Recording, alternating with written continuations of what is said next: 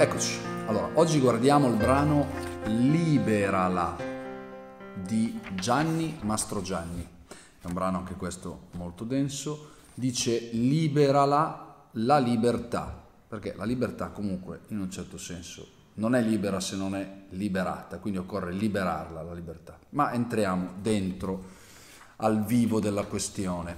Cominciamo a leggere la prima riga. Innanzitutto abbiamo una successione di 6 crome e una semiminima. Stessa cosa nella seconda battuta, 6 crome e una semiminima.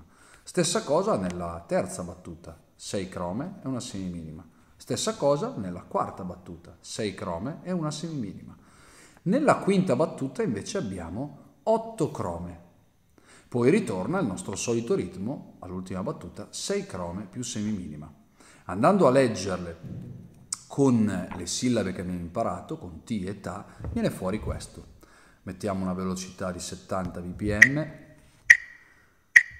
leggiamo 1, 2, 3, 4, titti, titti, titti, ta, titti, titti, titti, ta, titti, titti, titti, ta, titti, titti, titti, ta, ultima riga, titti, titti, titti, titti, titti, titti, titti, ta.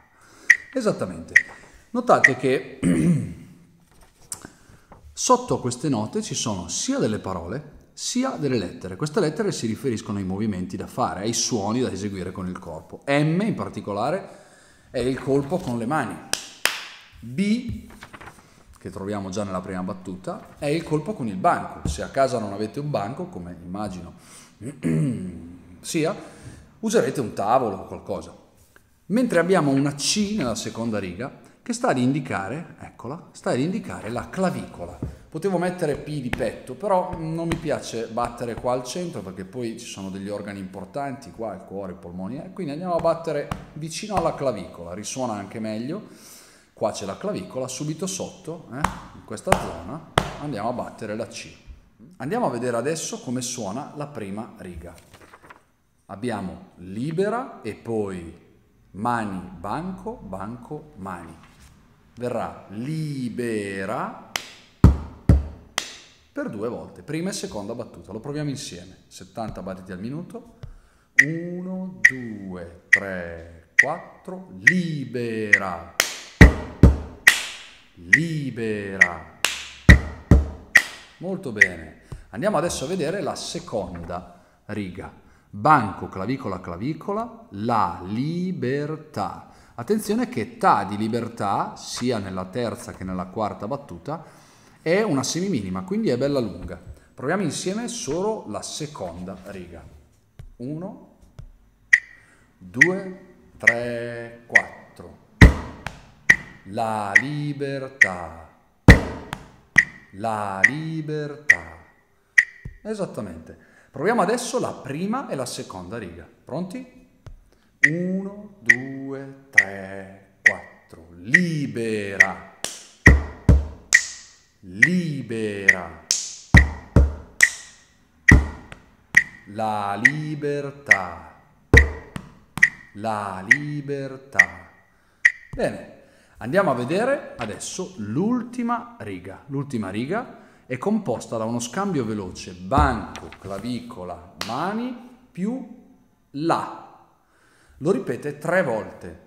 Banco, clavicola, mani, la, banco, clavicola, mani, la, banco, clavicola, mani, la e poi finale banco, mani, mani. Attenzione a non confonderci.